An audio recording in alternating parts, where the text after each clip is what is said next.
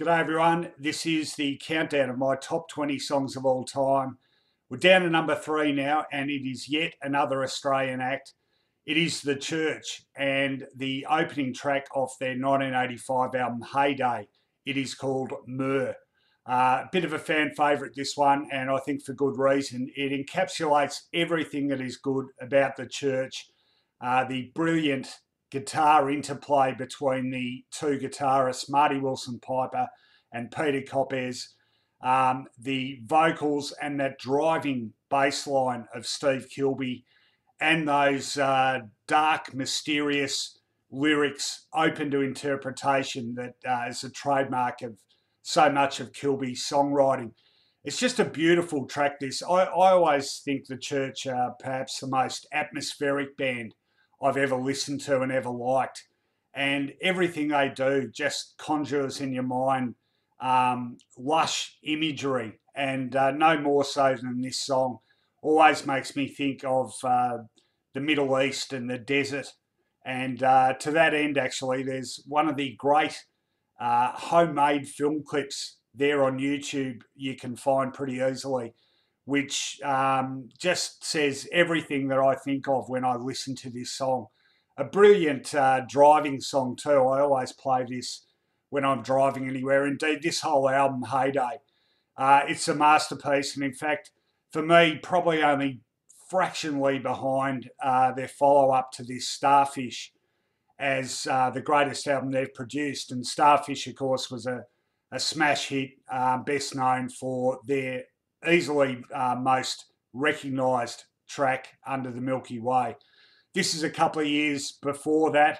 It was an album produced by English producer Peter Walsh, who's done some fantastic work over the years, including another of my favourite albums, New Gold Dream by Simple Minds from 1982.